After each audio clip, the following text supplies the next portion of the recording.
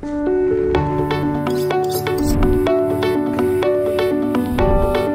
I'm going to challenge this non-stick Berndes pan with a common problem that we used to have at home. So I'm going to seal my fish. So using today cod fish. Cod fish is a very challenging fish, especially for the high content in gelatin that the skin and the fish have.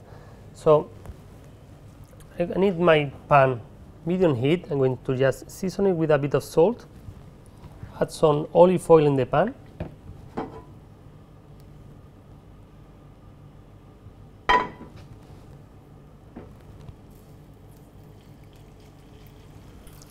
so when I'm cooking my fish, I really need like a non-stick pan, very even, flat, and what I want to have is like a very crispy skin and again even heat in all my products.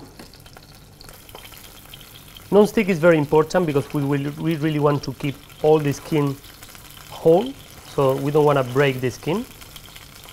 So what I'm doing is just pressing lightly, just to make flat skin. I want like a very crispy skin as well, like to have a different texture in my fish. So I want like the flesh tender and nice, but I want as well like something crispy to make something different in mouth. As well, the skin is protecting to cook properly your fish.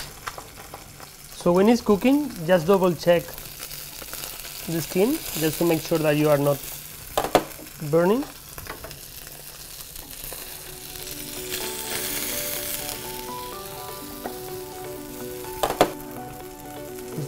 This is slicing very easy, so that means the non-stick is working perfectly.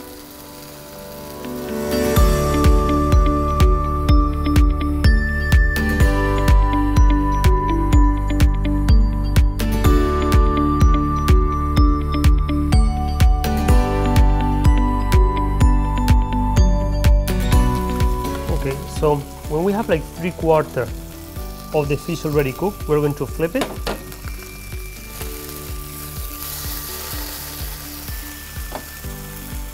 And as you can see, we have all this nice and crispy skin, golden.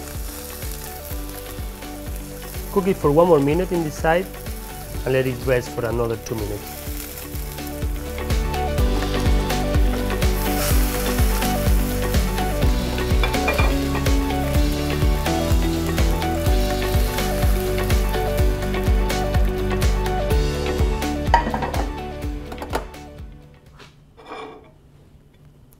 As you can see in this fish, we don't have any of the scales or the skin on the pan, so that means the non-stick is working properly, and we have a very nice and even crispy skin. Inside is perfect and nice cook.